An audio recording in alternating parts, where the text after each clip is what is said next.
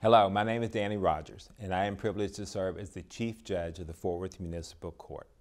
Here in Fort Worth, our municipal court judges are all appointed by our City Council and Mayor to 2-year terms. Currently, we have 10 full-time municipal court judges as well as 8 part-time judges.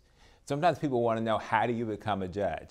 Well, all of us are attorneys. We're licensed by the State Bar of Texas, and the minimum requirement is that you've worked as an attorney for 2 years. All of us have met those requirements, and then every 2 years our appointment is up for renewal or review by the City Council, and the City Council goes through a process and has reappointed us, for some of us, for several times. I've been privileged to serve the City of Fort Worth as a judge for 25 years.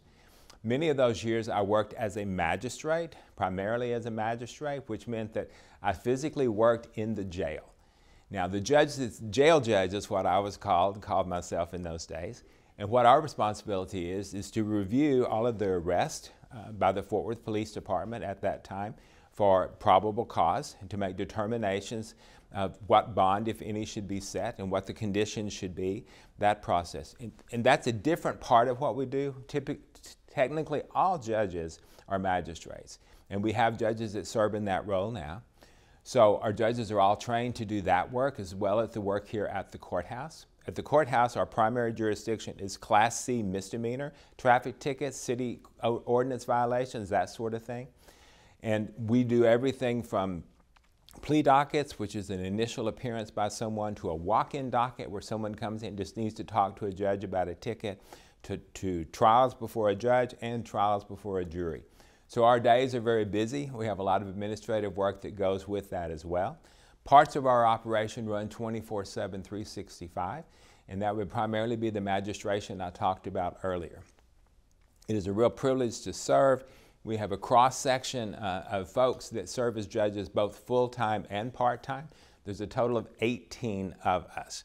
What I would really want to get across to you is that if you get a ticket in the City of Fort Worth, you know, there are several pages of information attached to that, but I would say the most important part is that you reach out to the court one way or another.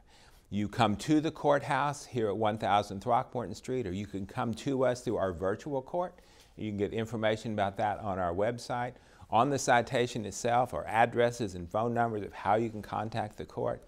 If you will come and see us one way or another, then we will help you in every way that we can to move that case forward, hopefully to resolve it in a way that you feel is fair and that you've had an opportunity to be heard. So I would also say that it's very important that you be heard.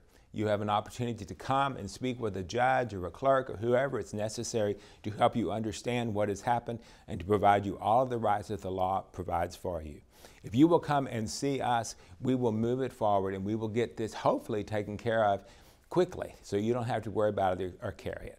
So we hope that you will come see us. We want to help you, to walk through this process with you, answer any questions that you have about the case.